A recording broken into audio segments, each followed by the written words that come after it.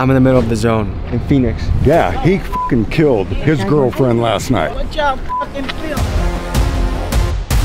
Hundreds of tents and people living here, doing life, and we're here to explore. I died 5 times and I've come back alive. They should have released El Chapo, cuz. I just buried my daughter last month. This many pills can get your Hello folks, I'm Tommy G, and you might be wondering how I got here. I've been spending lots of time thinking about the problem of homelessness in America, the causes for it, potential solutions for it, and it's a very sad and difficult issue. I learned that downtown Phoenix is home to one of the largest homeless camps in the country. Over 1,000 people occupy the stretch of city called The Zone. The Zone. The Zone. The Zone. The Zone. It's from Jefferson to Jackson. This is a place that assaults your senses. You are greeted by filth, feces, addiction, suffering, and mental illness. But also here are humans, many of which have survived unbelievably sad circumstances. When I did get raped by the gang rape guys, it was in the morning when I was going to school. By the time they were done, it was nighttime. We as a society have to figure out what to do about places and people like this. So today, we go boots on the ground in usual fashion to learn more about this and capture the story of the Zone.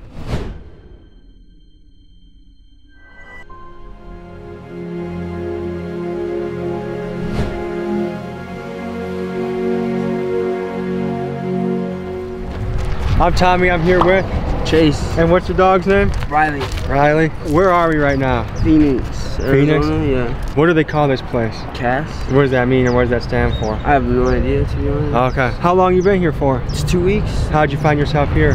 It's like a free place to set up a tent and like be able to sleep and stuff without getting in trouble, like outside, you know? Of all places you could have been, how'd you find this? Oh, I just like walked upon it. What do you do in your day-to-day life? Look for work, play with my dog. Is it dangerous at all here? Oh yeah. I personally don't go walk around over there. The insane motherfucker sitting over on the corner killed his girlfriend last night. 1 week ago, they found a girl and that motherfucker burned up in that motherfucker. 2 suspects after a burned body is found inside of a dumpster near downtown Phoenix in the homeless encampment called The Zone. Okay, we're gonna get checked. Probably gonna tell you to turn that shit off for sure. What life events happened for you to get here? My girlfriend broke up with me, and then times were hard between me and my family. My mom passed away, you know, and so I started getting into drugs, I'm not gonna lie, you know what I mean? I'm no longer continuing using those drugs, so I'm trying to get better, you know, because I just got out of jail like 2 months ago, you know, so these last 2 months I've been trying real hard to get my life back on track. Do you have anyone here that you'd want to introduce us to? Yeah, let me grab them real quick. Okay. I'm Tommy, nice to meet you. Tommy, I'm Dennis. Describe yourself in 3 words.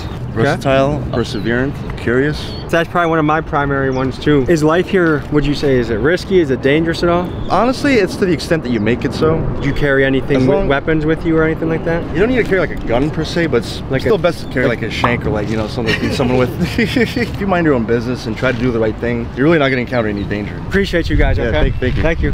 What's life like here? Different, bro. Who's your friend over there? That's Chica. Chica? What do you got on your chest there with the tag?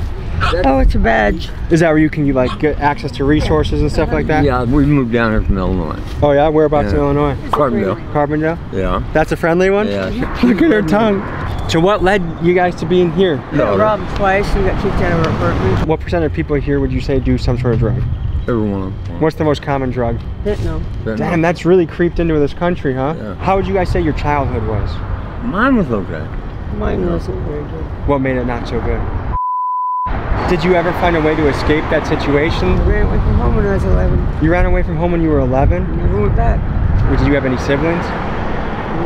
Did your dad try and touch them too? It wasn't my dad, it was my brother. Your brother? Did he ever get held accountable for what he did to you? Done it to his own kids. You were 5 when this happened? Yeah. How old was he? He was 11 years old and he was 15. Well, thank you. Thank you for letting us hear your story.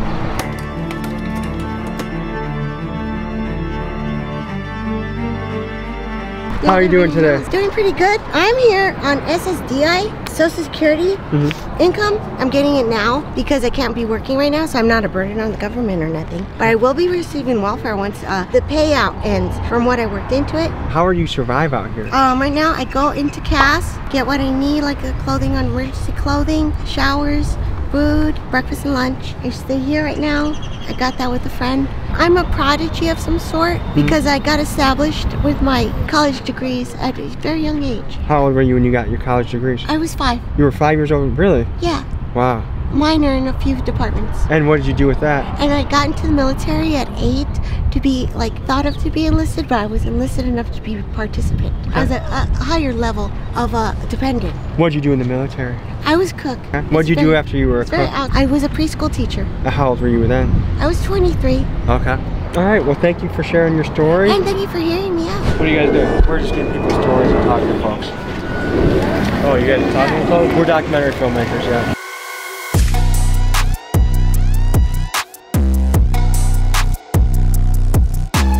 I'm Tommy and I'm here with Sheila Nunez. And where are we right now, Sheila? We're downtown Phoenix at Cass. Just in the last 4 days I've been here, there's been 3 deaths. Is it tough being a woman here? It is tough. Are women under constant pressure for sexual assault and stuff like that? Me, I was and it was by surprise. Like, I was thirsty and really tired. He gave me some water, and then out the last cup, he gave me, here, you have some milk. So I drank some milk, and I felt something go down my throat, and it was too late. I already swallowed it. 3 days later, I woke up, and I didn't know where I was. I was like, oh. How was your childhood? Is there anything in particular you want to cover or talk about? Oh yeah, it's gonna be really hard though. Due to the graphic nature of her story, we cannot share the whole thing in this video. When they were done, they threw me out in the park, chicken park. After that, I just kind of went to the park and washed up, and then I fell asleep by a church. And then after that, they called the authorities, and that's when my mom finally was like, oh my gosh, my daughter. She didn't really care. She just said that, I'm gonna make sure I report you as a runaway. That way I know I'm not gonna get in trouble for what you do. Well, what's your hope for the future? I wanted to be a hairstylist, and makeup, and just be like in fashion. I can see you got some art going on in your eyes right now. Yeah. Well, I appreciate you guys sharing your story. Thank you so much, okay?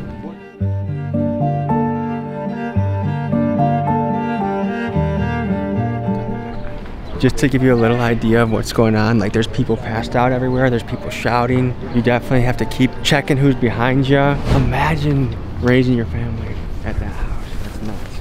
What y'all fucking filming? God damn. Real estate, so people can be hostile. Tell me what this area is like. Is this sketchy? People that can't afford to live life, you feel me? And that's why they're out here, you feel me, in tents. They're out here, they're just trying to find somewhere to be, you feel me? What would you do if you were mayor about this place? I would get rid of all this. I would give these people somewhere to go, you feel me? I know they can, you feel me? Because this little shelter place is not it. I don't even know why they even got this out here. That's why Phoenix is getting worse and worse. Fuck El Chapo, you feel me? Why do you say El Chapo? Because they should have released him though. He told them, y'all don't release me, I'm gonna release the blue-eyed demon upon the world. They should have released El Chapo, cuz. Release El Chapo. I just buried my daughter last month. What's going on? What's on your mind right now? Somebody to do something about this. These people need help. They're human beings. We're not pieces of crap. I worked my entire life in this state. I'm from here. I was born here. I'm a retired nurse. These people need help out here, not for people to spit on them and not give a damn about them. Do you know anyone that can show us what it looks like? What a blue looks like? Yeah. No, because ain't no one going to be brave enough. Oh, there you go. That's bad. Yeah. So that's enough to overdose on? If you take it like that. So how do people consume that? Smoke it in aluminum foil. How much do they need to get high? One hit. How much does that cost? It costs up to $30. That one pill is $30. Sometimes. And how long does that last somebody? 5 minutes. Okay, my daughter was a methamphetamine user for the last 10, 15 years. At Christmas, she told me that she wasn't getting high anymore off of the meth, so she switched to crack cocaine. She got some bad shit. So on a Friday, she overdosed, and that crack cocaine was laced with fentanyl. Because people don't usually die from crack cocaine. Right. She was taken to a hospital on Friday night. They discharged her the next day. She died Sunday morning. I met this gal 3 days ago. I said, I'm willing, because I get my Social Security on the 3rd. I get it every month. I said, I'm willing to get you off the street, get rid of your drugs, get rid of all this bullshit. I said, if you marry me, in 10 years, you'll be my beneficiary, and you can have all my Social Security every single month, besides what you make working. Did she say yes? She got murdered last night. What? Right here. Right Someone there. got murdered right here. She got murdered last night, man. And so I've been dealing with this bullshit all fucking day long. She was here helping set up the house yesterday. She is 25 years old. I thought she was 32. She lied to me. But I found out through counseling today how old she was because she'd been over there before. What was your childhood like? Horrible. Yeah? What made it horrible? My mom was abusive. My uncle, my family was abusive. How old were you when your uncle did that? I was 5 years old, but I kept it a secret till I was 23. I've heard that from a few people now. At a young age by a family member. How common do you think that is around here? It's really common. People can sit here and give you this sob story. They put themselves in a situation because this is what they want to do. If you don't want to do it, don't do it. You don't want to be homeless, go get help. So there's a lot of people that are blaming the government, saying there's not enough resources. Do you think that's bullshit? That's bullshit. You think everyone's here because they're personal choices? Yeah? So if you were mayor, what would you do? I would offer counseling for those who have suffered with grief. A lot of the homelessness has to do with grief. Yeah. And none of it has to do with drugs. A lot of it has to do with grief. Because drugs mask the grief. Exactly. That all is for 20 bucks. Yeah. I have a hookup. Where's your setup? My setup's right there. Oh, next door. Yeah, it's Rick's. Don't camcord my ass because it's really big. This is normal people live. Play it safe. Wow. My condom collection. When you're homeless and you're out here, just take care of your shit. Don't get into trouble. If you do drugs, do them at home. This is a pretty good setup. You still want us to come by? Oh yeah. Yeah, so this is where I sleep at mostly. It's really an extra space for people that might need it, like coming through or just need a spot for the night. You welcome anybody or what? Yeah. Have you ever said no to a guest? No. Well, give us the grand tour, dude. So just to be clear, so this tent is the special. No, it ain't really designated for that. It's really for whatever, but it can seat for, but it's more private. Okay. The rest of it is just pretty much self-explanatory. How long have you been here, ma'am? 8 months, I think. Okay. What do you think of this place? It sucks. I have to say, they do give us a place to stay. There's a lot of resources around here if you take them. There's a lot of resources. They'll do anything for you. All you gotta do is go out there and get it. What brought you here? Getting evicted from my apartment. Okay, there's a guy trying to... Better leave, man. That's the dude. You know, I already told you. Oh, shit! You ain't even told these guys? What's going on? He fucking killed his girlfriend last night. What? Nobody knows it but fucking me. Hey, we're gonna get out of here so this guy doesn't fucking... Which church do you attend? Willow Creek. Go away. So when you're dealing with very mentally ill folks like this, shit can get really dangerous really fast. The insane motherfucker sitting over on the corner killed his girlfriend last night. When I come back from Fry's last night, walking at 3 o'clock in the morning, her body was laying across the street. It was all fucking ribboned off. Her body was fucking chalked out and shit. If the cops don't come and get him off the street tonight, I'm gonna kill the motherfucker. Sir, we're gonna get out of here, but I wish you the best. Imagine trying to just be on your own porch that you're paying rent for. Endless amounts of people are streaming up and down the street on fentanyl, on crack. I was curious to know how this was affecting business owners in the area. So we stopped in a little sandwich shop and spoke with the owner, Joe, to hear his perspective.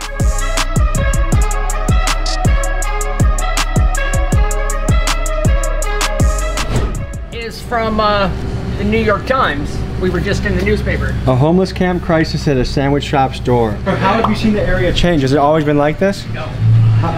What has it been like witnessing the change? You know, some people are afraid to come in. Yeah. I can't imagine opening up shop here, investing all I have into a business, and then it gets taken over by... Right.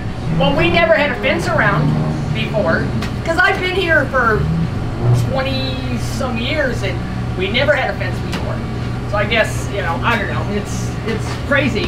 Has anything ever happened here? Not really, no. Yeah. You know, no, thank God we've been lucky. So Madison Street, which we've been on all day, has become the center of one of the largest homeless encampments in the country, with as many as 1,100 people sleeping outdoors. A man was weaving down the sidewalk in the direction of Joe's restaurant with a saw, muttering to himself, then stopping to urinate a dozen feet from Joe's outdoor tables. Like, how do you even keep people coming to a restaurant if there's a man with a rusty saw peeing everywhere? Yep. You've been in this restaurant for 37 years. 37 years. That's a long time to have a business. Most people don't make it a year in business. Probably twice as long as you've been alive. Yeah, just about. Now you have homeless encampments surrounding your business. You have a man with a saw muttering and peeing. What is that like? You just have to come to work. Just like you have to go to school or whatever you have to do to succeed. I have to come to work. I have to keep my business going so that someday I can retire. You know, I want to sell it. It was at one time a booming business. Oh, and the funny thing is, now that I'm in the New York Times, it's booming again, but for how long? You know what I mean? There's the excitement of the ad, and people are very sweet, very compassionate. You think this issue here boils down to 3 things? Drugs. Fentanyl. Fentanyl. You know, fentanyl. Yeah. Come in the room. We saw some of it. Okay. Mental illness. Mental illness. The crisis with rent's going up so much. The thing is, we can be compassionate about a situation, but right now this is hitting your livelihood. Like, how are you going to sell this business? Who would be brave enough to buy it from you? And that's probably your retirement plan, right? Well, yes, of course. You know, obviously, you know what I mean. You know, I'm going to collect Social Security, but you guys, I don't know if you work for businesses or stuff like that. You get your 401k. You know what I mean, and you match it. You know what I mean, all that kind of stuff. So, you know, my livelihood is this place. This really makes me mad to see you in a situation like this, to dedicate so many years of your life to this. And how is it even allowed that someone can just be shitting on the sidewalk 20 feet away? How is that allowed? I don't know. We sued the city of Phoenix, not wanting any money. We just want our neighborhood back. It's been like this for almost 3.5 years in a lot of places. It's not that you don't care about homeless people. Right. It's that there's got to be a separation between being able to live and prosper and having people poop outside your restaurant. What kind of things have you seen that would be? I've seen a poor old man in his underwear, you know, walking with a walker, who's on my property, and I go, hey dude, what are you doing? And he goes, says, you need to get off. He started to get off, and I came back to my restaurant. I said, what if he needs help? You know what I mean? I'm so used to this craziness. So he came back out, and he's walking down the fence line, and I go, do you need help? He goes, yes. So I went and called 911, and they came and they took him away. So Joe, this is called, what's the name of this restaurant? Old Station Sandwich Shop. Old Station. So folks, if you're driving through Phoenix, the Old Station Sandwich Shop, give them business, support them, vote with your dollar. Because I know that if I was running a sandwich shop here, I'd be mad. Really mad. If you're in the area, come support. Delicious wraps, good food, and good people. Thank you. Of course. God bless you guys. Thank you. Thank you. The future of the zone is uncertain. Residents and businesses have sued the city of Phoenix, and a judge has issued an order that the zone be cleaned up and disbanded by July 10th. Where will these people go, and where will they camp out next? I hope it's not somewhere near you.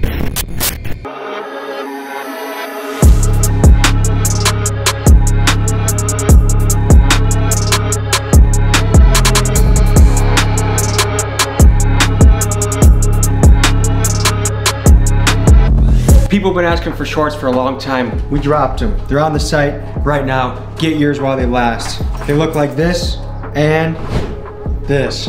So get yours, TommyGMcGee.com. Hats sold out, but now they're back in stock too. So enjoy yourself, go shopping. And if you like this video, subscribe here and check out this video.